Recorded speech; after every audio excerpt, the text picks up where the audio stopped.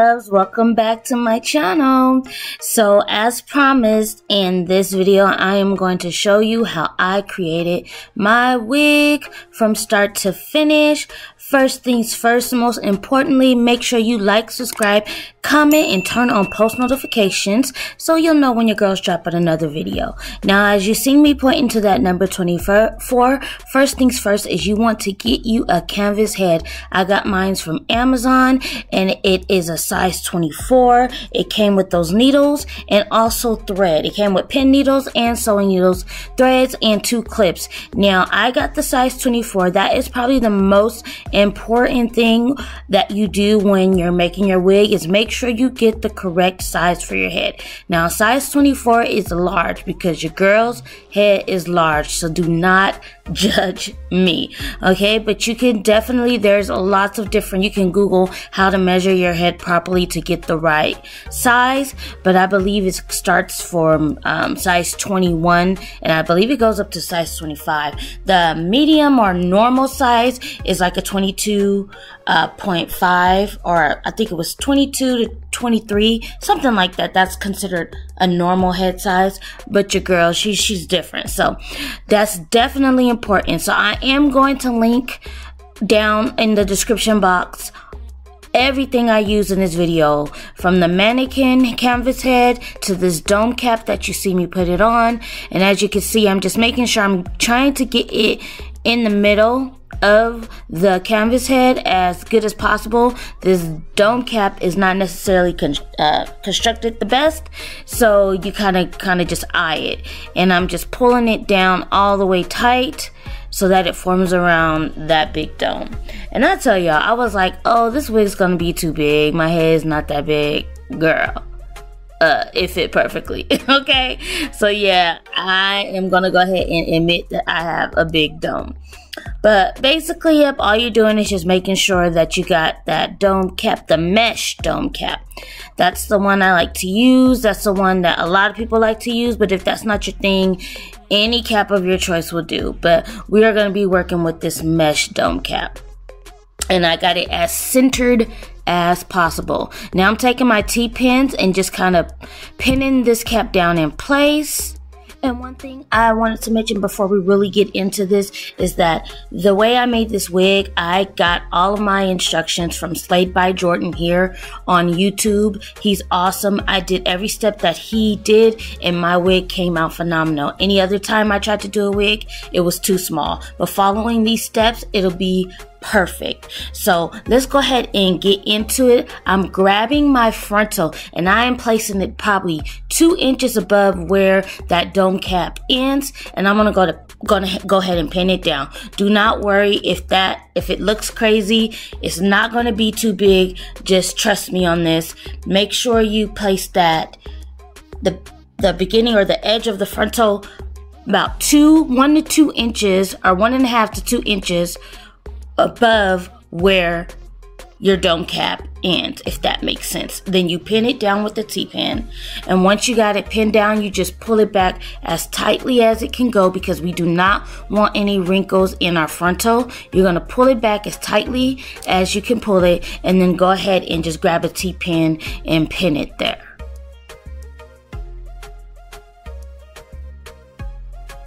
And if it's feeling crazy, just trust me, don't stop. Just go ahead and do that. And as you can see here, I just have it pinned down. Now I'm going in and taking the edges of that frontal. And what I'm going to do is this is so important. See what I'm doing there? Do not stretch that frontal back. You want to stretch it down to the sides. And if it's hanging over the dome cap, that is fine. Just make sure you stretch it down and not back. And pin it, because if you stretch it back, it's not gonna make your frontal's not gonna lay right. So you're gonna pin it down, pull it down as tight as you can, and then you see the tabs hanging there. That is totally okay. And you're just gonna repeat it on the other side and just pull it down. Do not pull it back. And just pin. And now what we're going to do is the space between the pin at the top of the head and by the ear, we're going to pull that back as tight as we can and just pin it in the middle. And we're going to do that on both sides. Just pull back and pin.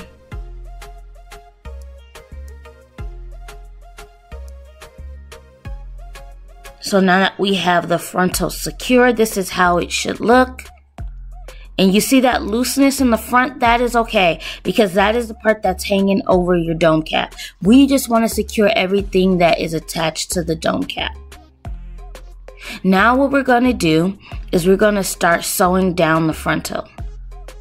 So I'm going to start from the top, go down one side, and then go back and do the other side. And you just want to make sure your stitches are neat and closely together when it comes to the frontal. That the frontal is the most important part. Also, skip over that line. You see that line there? Do not sew on that, because that line has elastic in it, and that's what causes your dome cap to stretch. And we definitely want a stretch in our dome cap. So do not sew onto that line. Just sew over it.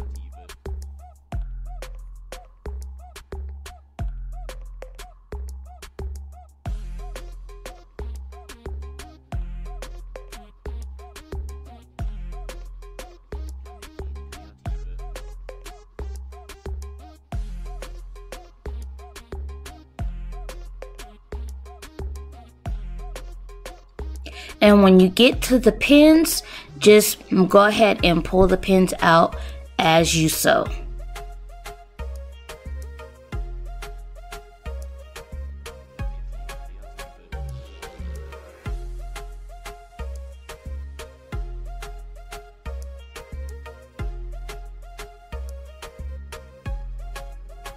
And you also just want to clip your hair out of the way so that you are not sewing down your hair.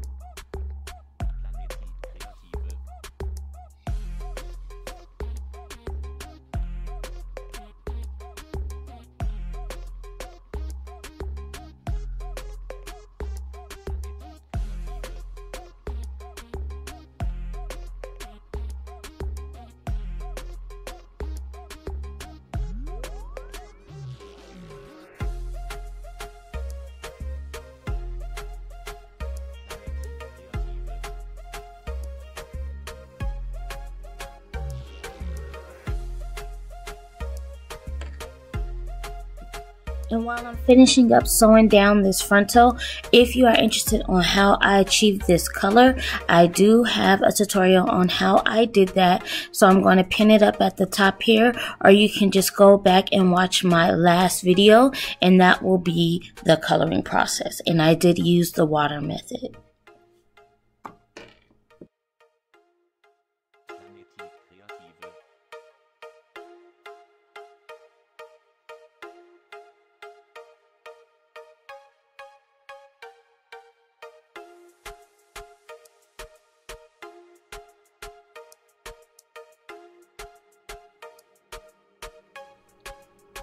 Alrighty, so we are getting close to the elastic band, and it is very important that you do not sew onto that thick part. Now there is an outer layer of mesh on the band. You can't sew onto that. So you're gonna just lift that mesh up and sew onto the mesh. Do not, I repeat, do not sew into the thick part of it. Just the top layer of mesh. Because again, if you do that, you will not be able to stretch your wig.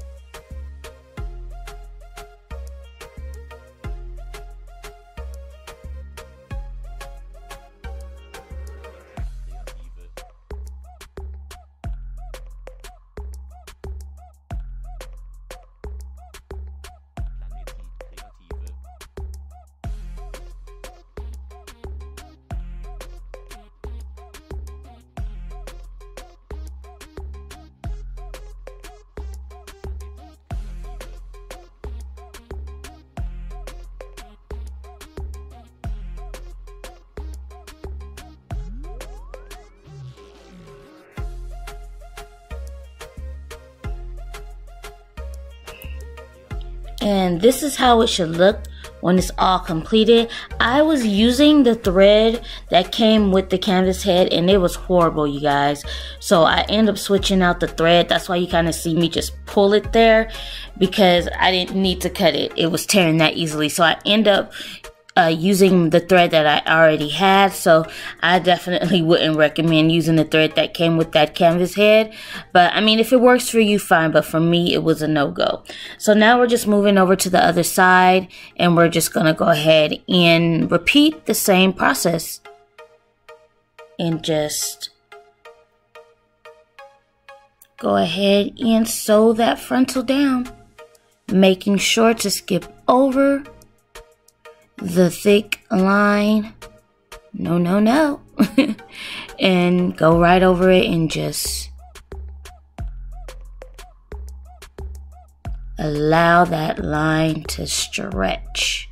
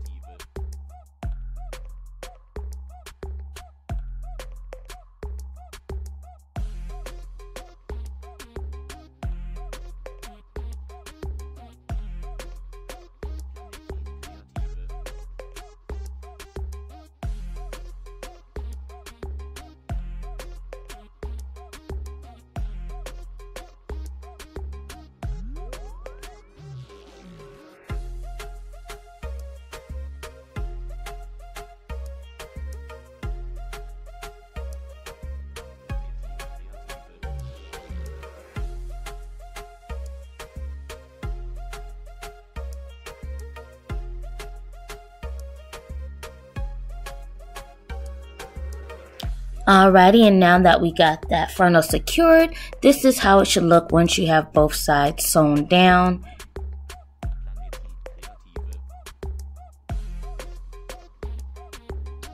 And another thing I saw Slade by Jordan do is he goes ahead and parts the frontal down the middle and puts 2 French braids. And as he French braids, he pulls down on the frontal to see if it's bunching up at all. And if it doesn't bunch up, that's a good sign that your frontal is going to lay correctly. If you have if it bunches up a lot, then you probably need to take the frontal off and try to do it again. Try placing it down again until you get it correct, because if your frontal's not right, your whole wig is gonna be off. So it looked good to me, so I continued on, okay?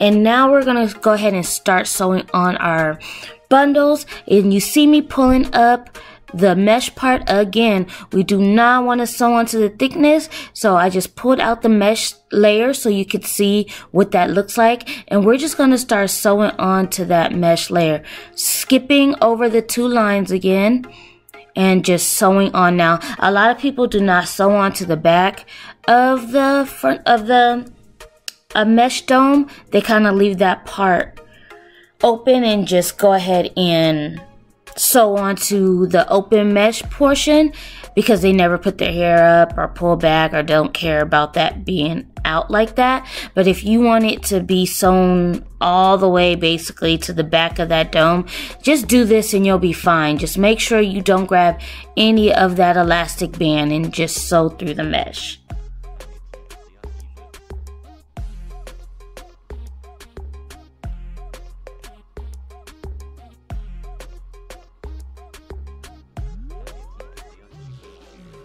And I did start with my longer bundle in the back, which is the 24.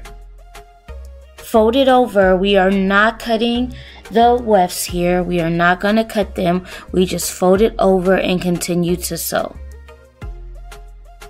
I've always been taught since the time I started doing weaves and wigs to, if you can afford not to cut the weft, do not, because when you cut the weft, it can cause more shedding.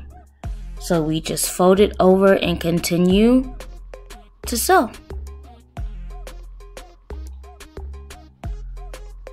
And because I am only working with 3 bundles, I am kind of making the space in between it pretty wide, because I want to make sure I have enough hair.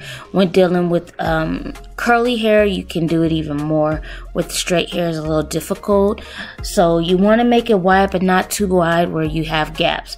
If you have gaps in between and you could see through it, you'll want to go back and add a track or 2 between those gaps if you have hair left over. And I also use a T-pin to hold the track in place, because it's just easier for me to hold the track in place. And then as I am sewing, I just take the T-pin out.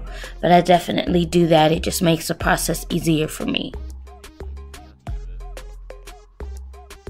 And basically, we're just going to do this all the way till we get to the top. So I'm going to hush my mouth and kind of let you watch. And if I need to jump in when something is important, I'll definitely do that. But go ahead and watch me work.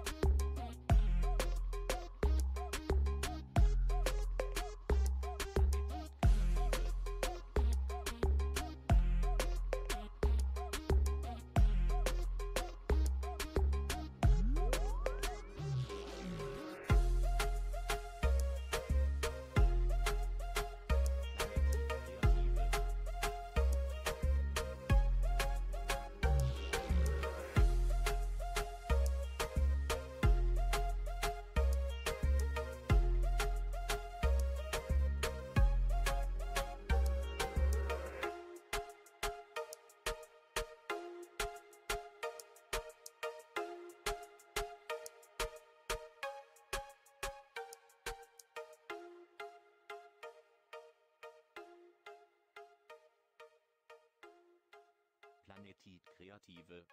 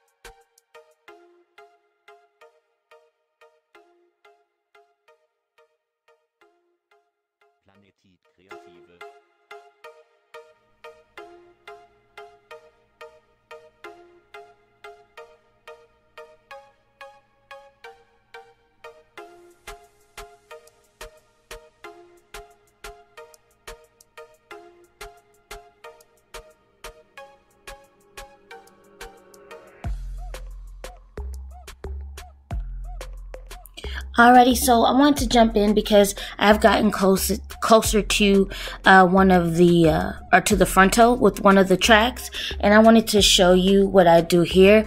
We definitely, when we get to that edge where part of the elastic band is, we definitely want to just do the method of just sewing on top of the mesh. But most importantly, we do not want to sew our track onto our frontal, because we do not want to restrict our frontal. So you get it as close as possible, and then you just fold the track over. But do not, I repeat, do not sew onto your frontal. You see where they meet? Do not sew onto them.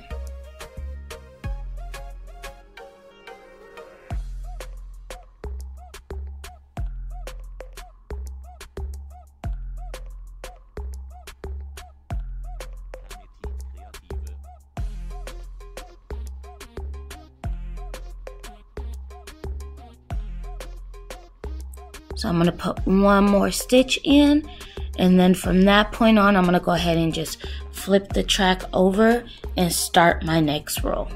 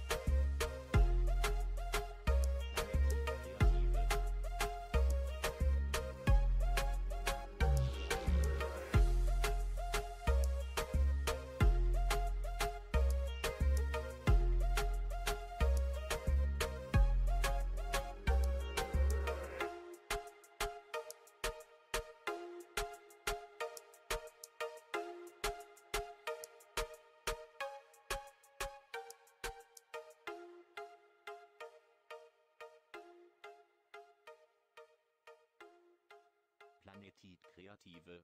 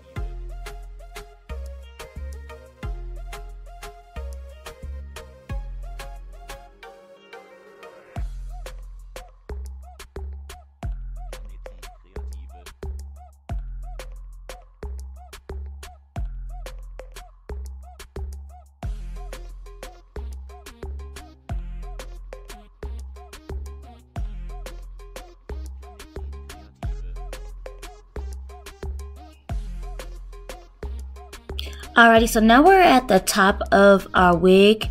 I was contemplating doing one more fold over, but I think this is where I'm going to start to cut the wefts of the bundles because I want it to be flat. I don't want it to be bulky at the top of my wig, so I go ahead and cut the bundles. I hate doing it, but up here, if I want my wig to look less wiggy and more natural, you have to start cutting the wefts. So I went ahead and started to cut the wefts off, and I started to just place the wefts onto the mesh dome and start to sew until I get to the tippy top.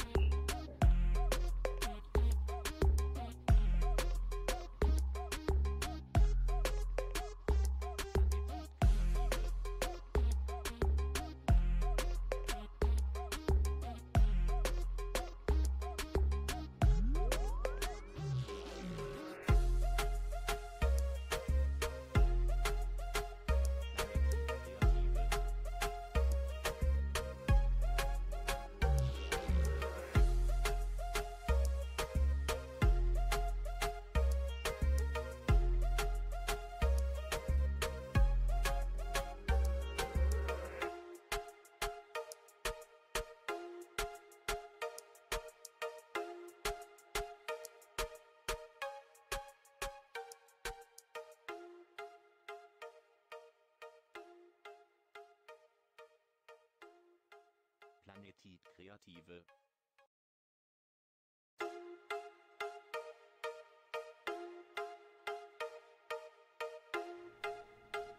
And I wanted to jump in right here because I want to show you how I decided to take this track here and kind of sew it over those tracks that were on the side there because I did not want them to show.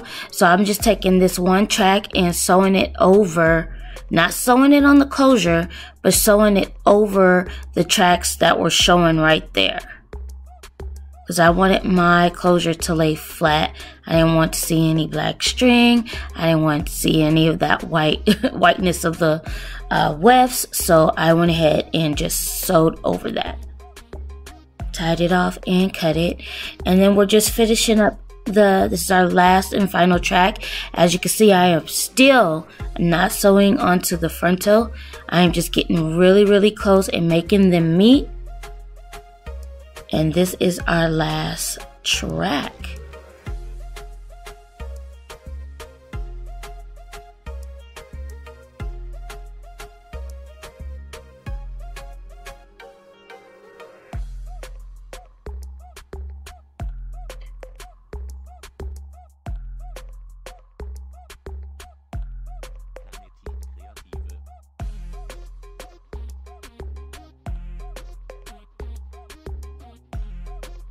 Alright y'all, this is it. We are coming up on our final stitch. We're just going to tie that bad boy off and cut off the extra thread and the extra piece of the bundle and or the track, and we'll be good to go, and we'll be all done with our wig. Well, as far as done with the construction part of it, we are still going to need to pluck and style and install the wig, but this is how it should look once you have everything sewn on. I'm going to take those two braids out. And also, I forgot to record this, but you just want to cut off all that extra dome cap that covers the lace, and just make sure you do not cut the lace, and you are good to go. Now, this is looking a very Interview with the Vampire ready, because we are not plucked, but we are going to go in and pluck the heck out of this. And I did not get any of that on film because I am going to admit I am still working on my plucking skills, so I did not want to show you something that I am not good at because I don't want you to mess up. So there are a bunch of other beauties out here who have great plucking videos that you can check out. So I'm going to go ahead and just straighten it and pluck it off camera so that you can see the final product. And if you're interested on how I colored this hair, make sure you check out my last video. But this is it all straightened and my version of Plucky. But I hope you enjoyed this. I hope this was helpful to someone. But until next time, make sure you like, subscribe, turn on post notifications. And I love you guys. Peace out.